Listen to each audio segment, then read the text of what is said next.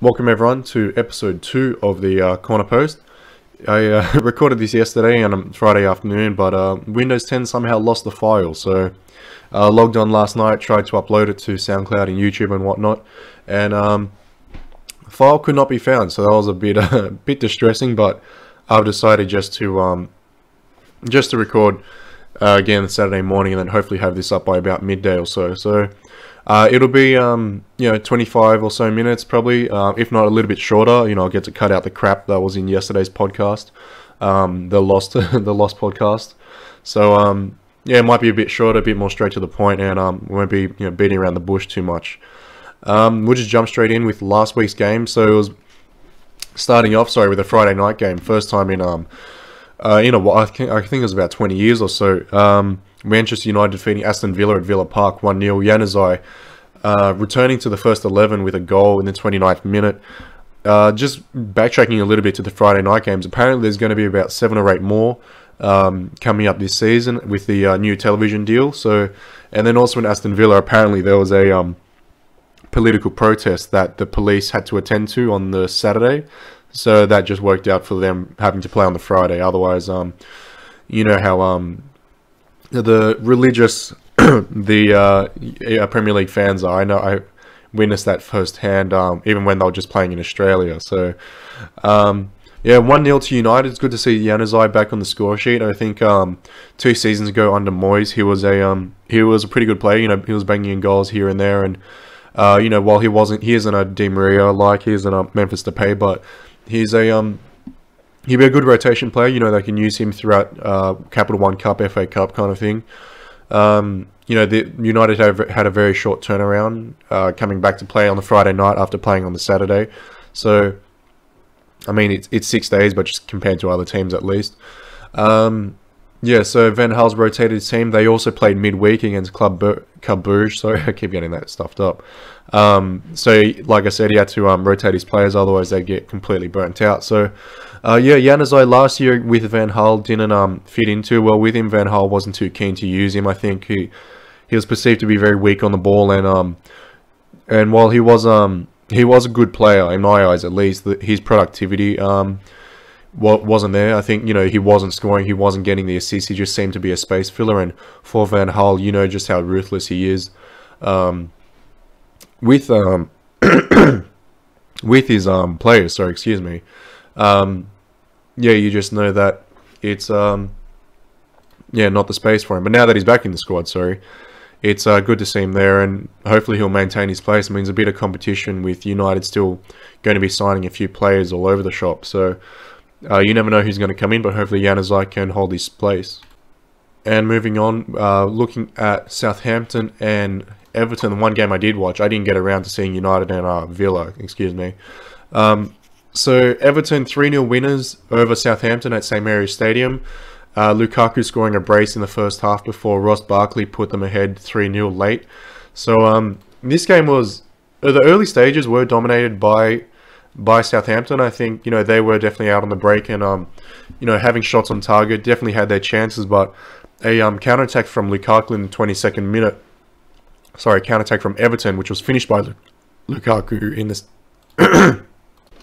in the 22nd minute. Sorry, excuse my voice is slowly going.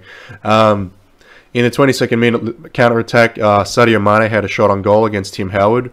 So they put it wide, and then, Southampton took the corner, and then 17 seconds later, Lukaku put the ball in back of Southampton's net. So it's really frustrating for Southampton fans, I can imagine, just losing that backbone with, Schneiderlin there, and obviously losing Klein as well at right back. They're just really missing that structure that they had through the middle. So Everton just broke straight down the middle through there. Went out there, played it wide, and then Aruna Kone playing the ball into the middle for Lukaku, who did really well to finish off the header. He had to contort his body in a really odd manner. So did his best to put it well just under the bar. And so that was 1-0. The second goal, fairly similar. Lukaku won it in the midfield and then dribbled it through, put it to Ross Barkley, who then slipped him through, and he just finished it off, putting it past Stecklenburg. So, I mean, I think, like I said earlier, just Southampton missing those big defensive units through the middle. that Schneiderlin provided last year, and Wanyama's still there, obviously, but it's not quite the same for Southampton. So cause of concern. Finally, Ross Barkley, 84th minute, took the ball well, cut back inside, and then finished it into the right-hand side of the goal from with his right foot. One of the more interesting players to watch. I think once he has his confidence, he's playing pretty well. But if he's down on confidence like he was last season, then it's a bit hard to watch. I think most of the Everton team last season was lacking that confidence. They did have a very bad run to finish the game, and very bad run to finish the season. So you can imagine how bad they were feeling, and the morale was down within the team. So now that's a new season. I think they the 2-2 draw with Watford last week wasn't the best result for them, but I think a 3-0 win away to Southampton was a pretty good pickup for them. So I think Southampton this might be the season where they finally fall out of the top half of the table. They had some really good seasons last year and the year before, and they just seem to be continuously losing players. That's the only problem. I mean, last year they survived after losing Lallana and Lambert to Liverpool, but I think this year will be the year where they just don't have enough quality players to actually continue on. So, I'd hate to see them get relegated. You want to see them stay in the top flight, but I don't think they'll be maintaining their top half of the table status for much longer. Moving on, Norwich 3-1 over Sunderland at the Stadium of Light. This will be the first win for Norwich in the Premier League. Once they've come back up. So it was a 3-0 throughout the whole game. I didn't get to watch this, so just going off the statistics, but 3-0 the whole game, and then Duncan Watmore, in the 88th minute for Sunderland, getting just a late goal that really means nothing for them. So Norwich, good to see them back in the Premier League. I think they've got a really good stadium, that playing at home, Carrow Road. It's always good to see the yellow and gold out there. It's a very loud stadium, similar to Selhurst Park with Crystal Palace, which I'll talk about later. 3-1. I think Sunderland's almost destined for relegation this year. Really just not enough players in the team. Just no one's playing with all that confidence. There's all been the controversy surrounded by Adam Johnson with his underage sexual activity with people. It's just been abysmal last season. They were lucky to survive last year, actually. I think this is the season that they go down. So, the year before last, they had the great escape. They beat Chelsea, had a magical run of games to stay in the top flight. But this year is really, I think it's just about got to be over. So 3-1 to Norwich, and Sunderland still off to a poor start to the season. So moving right along, Swansea Newcastle at the Liberty Stadium in Wales. Oh, excuse me. Gomis and Andre Ayew putting the Swans ahead over Newcastle. So Gomis 2 goals to start the season. I think he'll be a regular on the score sheet over the course of the year. And Andre Ayew, the new boy coming from Marseille, pretty sure it was Marseille actually, double check that, getting on the score sheet in the 52nd minute. So his brother, pretty sure it's Jordan Ayew, playing for Aston Villa. So good to see another 2 Frenchmen in the league. Swansea in for a good year. Newcastle having spent the second most money in the Premier League over the off-season. So you would expect them to do a lot better. I mean, the Liberty Stadium's a hard place to go to. And especially the Swansea crowd's very passionate about their football. And the Swans at home play a very hard style. But Newcastle, considering how much money they spent, you expect a lot better from them. At least get on the score sheet for it. But, they've signed a lot of players, but the thing is they've signed a lot of players who I've never heard of. They got Ayoze and all these other guys that they did bring in. I think United spent about 300 million and Newcastle they're about 120. So you do expect a lot better from them. I think they'll finish middle of the bottom half of the table, about 12th or so. But Swansea in for a good year. I think they'll be looking to push for Europa League, but we'll have to see how Southampton go, if they can turn their season around. And I think Stoke are looking good to make it up there. So, speaking of Stoke, they had a 2-2 draw with Tottenham, coming back from 2-0 down to equalise. I think Tottenham will be a bit disappointed with their start to the season. The 1-0 loss to Manchester United coming off the own goal, even though, quite frankly, they dominated the game themselves and, really should have won this game. White Hart Lane, you expect them to be winning most of their home games, especially with the renovations coming. I think it's next year as well. So Stoke coming back late, a 78th minute penalty to Marko Arnautovic, and then Diouf in the 83rd minute equalising. So really disappointing, obviously, for Tottenham. Not that I sympathise all that much with them as an Arsenal fan, but you'd have to feel for them and their fans having 2-0 up this week, and then coming back to lose to draw 2-2, and then last week at the 1-0 loss. You can tell they're playing a decent brand of football. They're very entertaining to watch. Harry Kane's I still think he's overrated, but he's still a good striker as it is. Eric Dyer, who's stepped up this year, had a good week last week defensively covering, and then this week getting on the score sheet in the 19th minute. So you were hoping for a good season, but if results like this keep disappointing, I mean, that's 3 points lost this week, 2 points lost this 2 points this week, 3 points last week. That's 5 points gone. That could be the difference between Europa League and Champions League in the end. So really hoping for a better season. But I think looking at Stoke, they've got some really good signings, and as I mentioned last week, they have the most Champions League players in their squad in the whole Premier League, which is incredibly surprising. So you have Afellay, you've got Xherdan Shaqiri coming in, who couldn't play this game, so he had to be pushed back a bit, pushed back to next week. Sorry, and just I think Stoke should be in for a good season. Last year they had their highest finish in the Premier League. In the modern era, and they also had scored their highest points total in the Premier League era. So I mean, they are definitely improving. Going away to the Britannia Stadium is probably one of the hardest away trips for any team to go to. I think they'll be both teams in for a exciting season, but if results keep going like this, then I mean they're going to have to improve if they want to push for Europa League or even Champions League honours. Watford West Brom 0-0 draw. I don't think I even want to talk about this game. 0-0 draw is probably the most boring result in football imaginable, so I think we'll just pass right on to Leicester City and West Ham at Boylan Ground.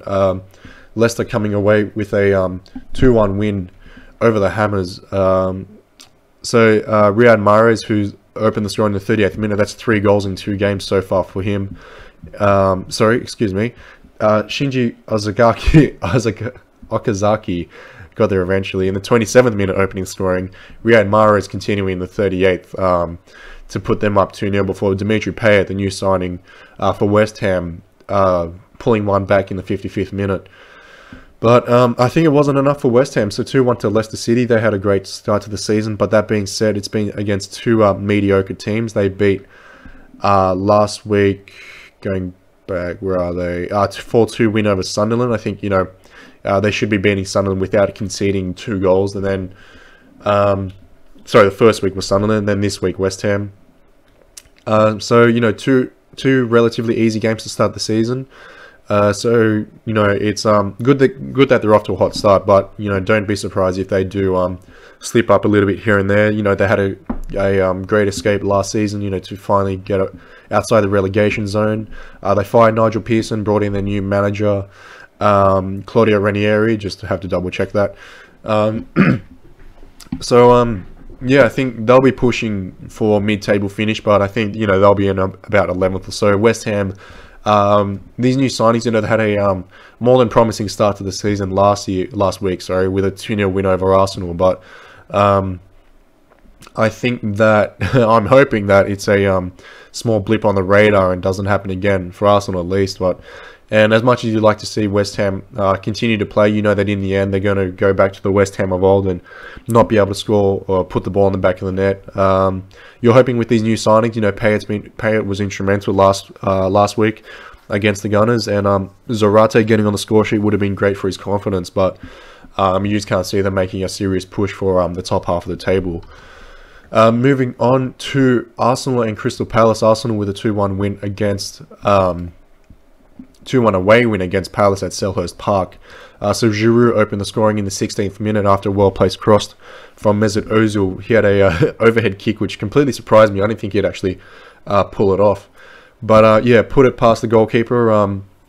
And then in the 28th minute, Joel Ward equalising for Palace, sorry, with a well-struck shot across the goals. He was just outside the box, laid it off from Damian Delaney, and then he hit it past Cech, who really should have done better. I think it's the second week in a row that he should be doing better on the conceded goals. He was on the right-hand side of the goal. Koscielny rushed out to him, but again didn't contest the ball, rather opted to stand still and cover one half of the goal. And in that case, then I think Cech should be more aware of that. I know it's a split-second decision, but he should be aware that he needs to be on the right side of the goal while Koscielny's on the left blocking it. So,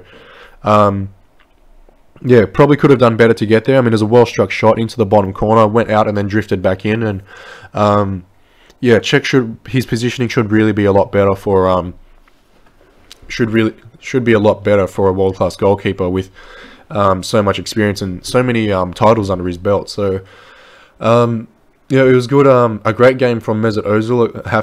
After an abysmal showing last week, he completed 98% of his passes. I think it was something like 56 out of the 57 passes. Yeah, he completed only one straight pass, which is absolutely crazy for in the Premier League era, especially playing away at Selhurst Park, which is non-stop chanting. You know, you've got the lunatics, sorry, the fanatics, it's probably more politically correct, the fanatics behind the stands going nuts, singing the entire game, and you know, they don't stop. And for Ozil to come out after last week's terrible showing to play like that, get the assist with Giroud, and for, sorry, another statistic for it, it was one third of those passes were in the final third of the game. So in the attacking third for Arsenal, sorry, put it a bit simpler. So it was a good showing from him. You know, good to see him kind of turning around last week. Hopefully he'll continue his form into next week against Liverpool. So another talking point of this game was Francis Coquelin. Really should have been sent off, even coming from a Arsenal perspective. I think everyone knew that he should have been off the field, and at first he had a well, the first yellow card, really, I think I'd have to disagree with. It was, well, it was definitely a foul. I wouldn't say it was worthy of a yellow card. He made a tackle on, I think it was Jordan Much, and yeah, took him down, got the yellow card, and he got the ball, I would say. But then I think, actually, no, I think it was Balassi. Balassi stepped on his foot and then fell over. So that was a straight yellow for him. I think it was his second foul of the game. So I think Coquelin's he's building this reputation of being a rough and tough player, but he just needs to be careful he doesn't, you know, fall into the penalty area where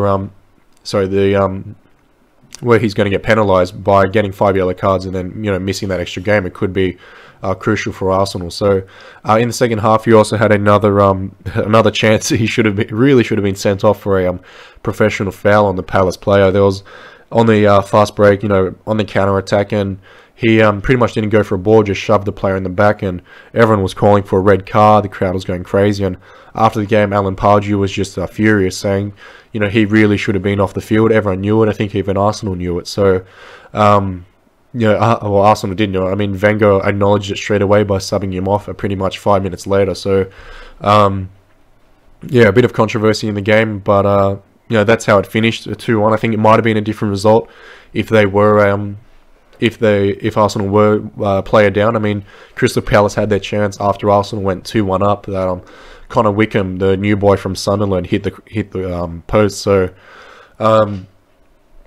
yeah, I think might have been a different game, but I think that's just how the cookie crumbles, unfortunately, to put it bluntly. But yeah, leaving it there, and we'll move right on to probably the game of the round, with Manchester City coming away with a 3-0 win over Chelsea at the Etihad Stadium. This was incredibly surprising. Really did not expect this from Chelsea. They watching the highlights seemed very lackluster, and Sergio Aguero in the 31st minute just breaking through the defense and finishing it great, finishing greatly, putting it past Asmir Begovic while Courtois still serving his suspension. Although there was that first goal in the 31st minute, before that, Aguero had a number of chances that were beaten out by Begovic. Had a great debut, I must say, a great Premier League debut at least. For Chelsea, you know, saved some definite goals. It could have been 6 if it wasn't for him saving those goals in the saving those shots rather in the first opening 20 minutes or so. So Aguero in the 31st minute, so 1-0 throughout the game, and then a bit of controversy on Chelsea's part with John Terry being substituted for the first time in 177 games under Jose Mourinho at half-time. So he was taken off and replaced by Kurt Zouma, and when asked after the game, Mourinho simply said that it was a tactical move. He wanted someone that was younger and faster than John Terry on the field, and funnily enough, the game ended at 3-0. So at halftime, 1-0, and Zouma, or under his supervision rather, it was another 2 goals conceded. So I think Man City, John Terry be a bit sour about that. He played every minute of Chelsea's campaign last year where they won the title. So for him to be taken off, I think it'll be a bit of a you know, making a statement for Jose Mourinho, saying that, you know, we'll do whatever it takes to win the title. But obviously it backfired in this occasion. After the game, he said, you know, it was a fake win, but I think 3 goals kind of speaks to just how poorly Chelsea played. You know, Company getting on the score sheet again. That's 2 goals in 2 games for him in the 79th minute, and then Fernandinho in the 85th minute just putting Chelsea to the sword. So, you know, a rather emphatic 3-0 win for City. 6 points ahead, still haven't conceded a goal, I must say. So that's 2 clean sheets in a row, and Chelsea now 5 points behind the leaders. So, really, it's still early days. I mean, there's no real need, cause for concern. You know, Chelsea can always turn it around. I remember a few seasons ago, Arsenal starting off the season with a 3-1 loss to Aston Villa, and then went on to be on top of the table for something like 40 days across the Premier League. I mean, eventually finished 3rd, of course, which is, you know, typical Arsenal. But, you know, teams can have this poor start to the season and bounce back for it. You know, you'd rather lose these games now while your players are a bit unfit and whatnot, and then later on when it's a bit more crucial. And you can expect, obviously, Man City's going to drop points. Obviously, Leicester's not going to stay top of the table for the season. But, yeah, I think, you know, Chelsea shouldn't be too worried about it. You know, they'll bounce back from it, I'm sure.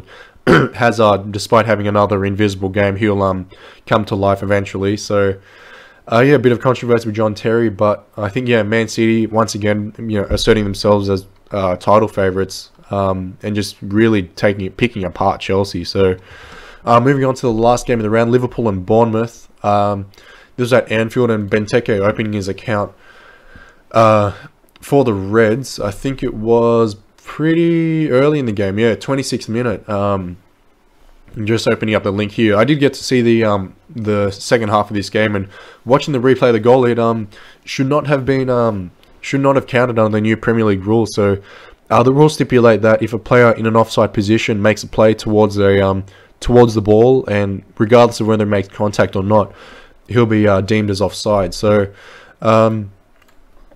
yeah, Benteke, it was a cross from Jordan Henderson, the new Liverpool captain, who actually went off injured in the 56th minute.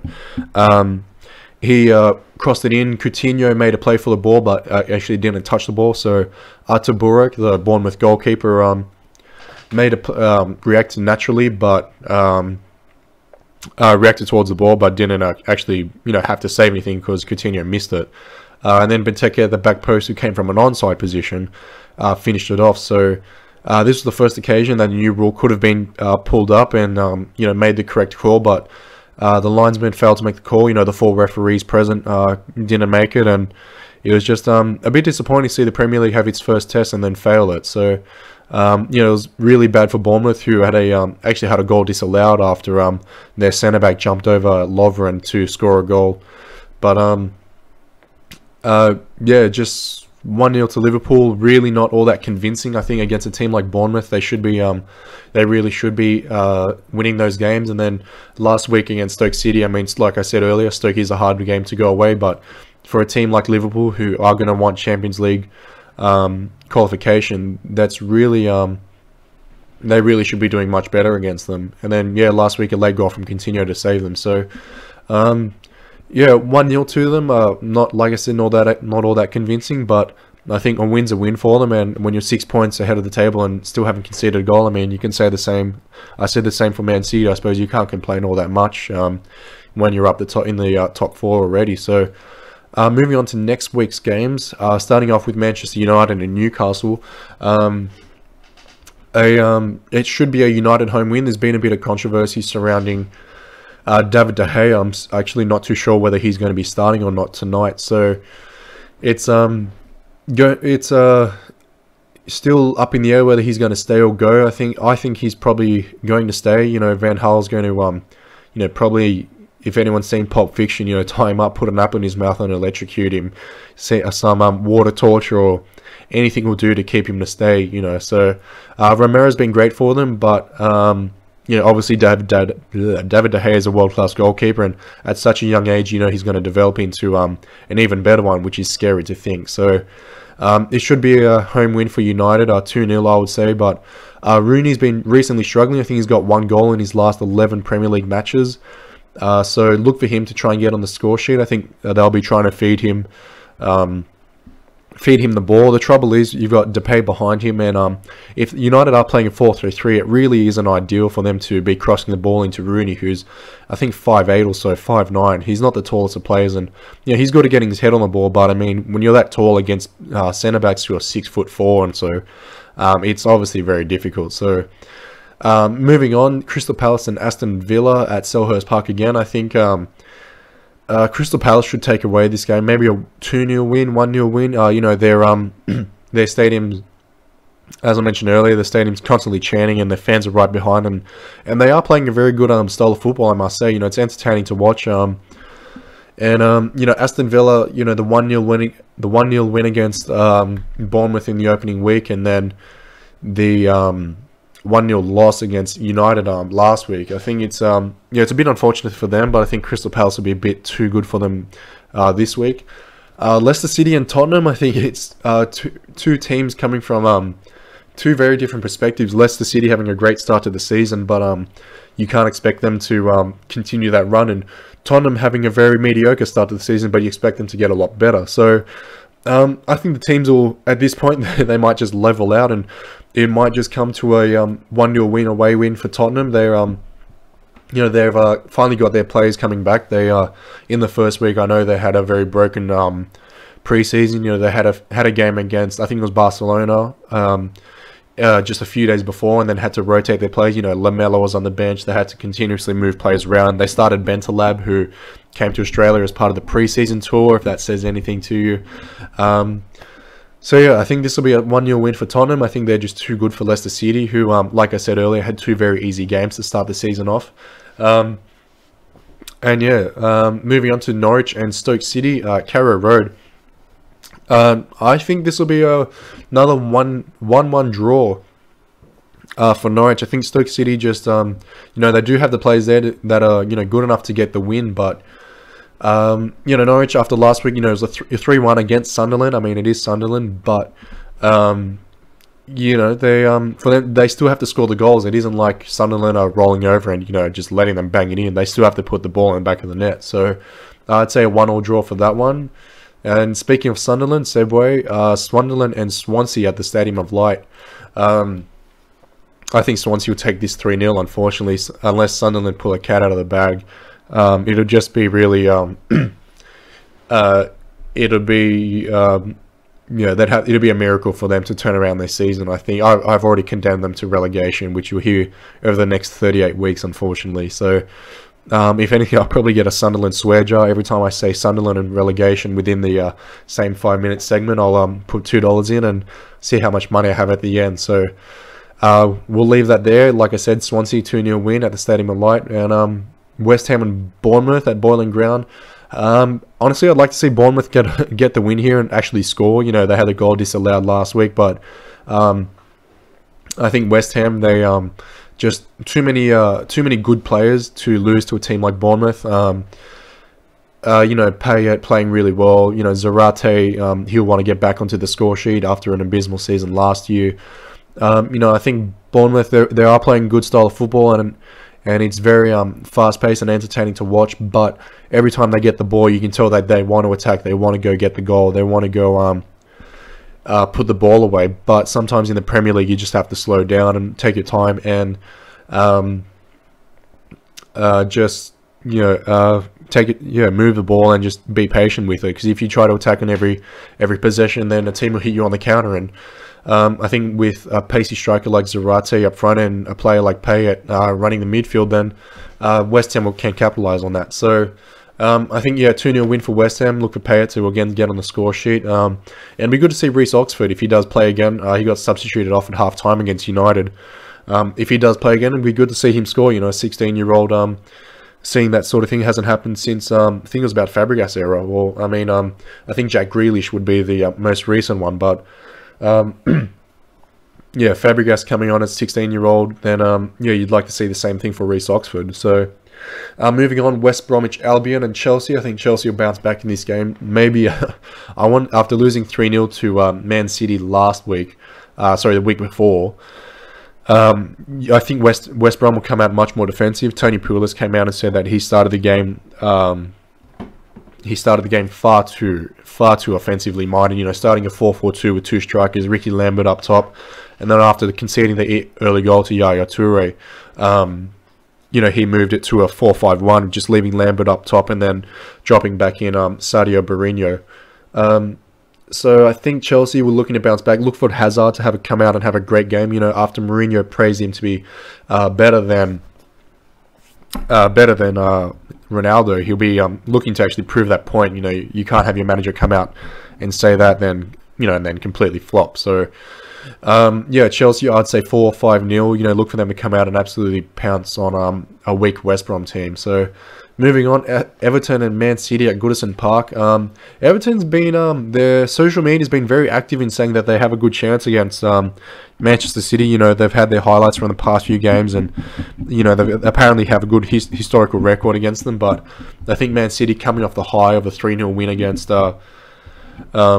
Chelsea, then I think they'll be too good for them. Look for 2-0 win. Yaya Toure. Don't be surprised if Aguero once again gets on the score sheet. I think he's trying to prove again that he's the best Premier League striker in the modern era. So 2-0 to City. Watford Southampton. I think Watford will get their home win. Especially Southampton, like I said earlier, just lacking their structure, lacking that backbone with Schneiderlin gone, and their two central defenders not playing the best last week against Everton. So Watford 1-0 home win. Good to see them finally get some points, get a win on the board. They did have a 2-2 draw with Everton in the opening week, but it'd be good to see them win, especially not after scoring last week against West Brom. And then to finish the round, Arsenal and Liverpool, the game of the round easily at the Emirates Stadium. I think Arsenal it was a very hearty, a very well fought win against Crystal Palace last week. It showed a lot of toughness to maintain that 2-1 win, especially when they should have been a player down rather. It'll be the second game of Alexis Sanchez coming back in. Hopefully he'll be back into full fitness. I think last week he played about 75 minutes or so, and obviously coming back from Copa America and having such a long break, losing that fitness. But look for him to come out and try and prove another point against Liverpool. Last time we met, it was a 4-1 win for the Gunners at the Emirates. So hoping to emulate that sort of result, but I think it'll be 2-1 to Arsenal with leg goal to Giroud, which is actually another controversy, or just not a controversy, but a bit of a debate. I'll quickly touch on Giroud and Walcott competing for that striker spot. So Walcott, I think, has he secured that new contract, but just being so small, he's just very tough to play against. Tough for him when he plays against the bigger centre backs. So even when he came on, when he started again in the Community Shield against Chelsea, we found that out very quickly. He got shut down by Matic, shut down by Terry. Against those bigger players, then he's got he's not that ideal. Giroud is a much better. He's 6'2". He does have that physical presence and ability to hold the ball up. So it's a bit touch and go with who's going to start. You know, it's always up for debate each week with who could start for them. But I think Giroud will get the nod this week, especially after that goal, the sublime goal, I must say, for the Gunners against Crystal Palace. So, yeah, I think he'll hold on to that starting spot, and just yeah, we'll have to see what Walcott does. You know, he'll probably come on as a winger like he did last week against Palace, but yeah, it'd be good to see Walcott start down the middle. He ended the season really well last year, and that's you know, I think that's a testament to how he is at striker. You know, he can put the ball away when he wants to. So that's it for tonight or this week's games. But just looking at a few signings from yesterday, it was breaking news when I did do the podcast before it was lost. But yeah, Nicholas Otamendi signing with Manchester City for £32 million. Another centre-back coming in to strengthen the defence for them. For the Citizens, rather. Yeah, they've... not that they really need. I think Mangala's been half decent for them. You know, he's... actually, no, he's been mediocre. He's a very quick centre-back, but defensively, he's not the greatest. Otamendi is definitely a step in the right direction for them. I think his partnership with Vincent Kompany will be great for them. So 32 million is a bit overpriced, but I've been hearing rumors that it was initially at about 26-28 million, so maybe that was it. Maybe it was there, and then 38 was just an inflated number. I mean, 32 million is, you know, Sanchez, Diego Costa territory, but I think for a player like Otamendi, I think just looking at some statistics, he had 28 blocks in the La Liga last season for Valencia. So, and that led the league, led the centre backs at least in terms of blocks. So I think you know, a good signing for them is strengthen the squad, and you know, City are going to want to rotate their players as they still try to strengthen their Champions League campaign. I mean, last season they, you know, still struggling to get out of the group stage. So I think having that extra centre back who can play the ball and actually is actually a first team quality will definitely help. So, and then finally, Pedro Rodriguez coming over from Barcelona to Chelsea after much speculation that he was going to United. It's just taken under their nose, sorry. So yeah, 21 million for him, which I think is an absolute steal for a 28-year-old. You know, he's a great winger. You know, won 5 La Liga titles with Barcelona, 3 Champions League. He scored 99 goals across the 300-something goals he played, and games he played, rather. And I mean, it's not a crazy amount of goals, but I mean, when you are playing on the right wing next to Messi and next to you know, while he was there, would have been Thierry Henry and Eto'o and Ibrahimovic. You know, for him to even bang in almost 100 goals, I think is quite a feat. So he'll be a good rotation player for Chelsea. I think Mourinho will still opt to start Willian on the right-hand side with Hazard on the left. But I think Mourinho last season was accused of not rotating his players enough with Champions League. You know, that you could tell they were getting tired, especially Fabregas down the middle. You know, you can tell that they were fatigued playing so many games. You know, Capital One Cup, FA Cup, Champions League. It just gets tiring for them. Of course, you know, you play so many minutes over the season. It's just intense. So bringing in another player will definitely help. I think Pedro. I think Willian should start and should stay in that starting position until he's proved to not be as effective. But yeah, look for, once the Champions League starts off again, look for Pedro to be starting in that starting lineup. Sorry. So that just about does it. Longer podcast, actually, surprisingly, about almost 40 minutes now. So we'll leave it there. If you need to ask any questions or anything, I'll answer them on the podcast. Just tweet me at Sebastian_Quinn on Twitter. Follow on the Facebook page. It's 2Ball Blog. I'll put the link in the description of the YouTube video. I'm also on SoundCloud now, so it's TBB Podcast, and I'll put the link in the blog post itself on the website. So thank you everyone for listening, and I'll see you guys next week. Bye bye.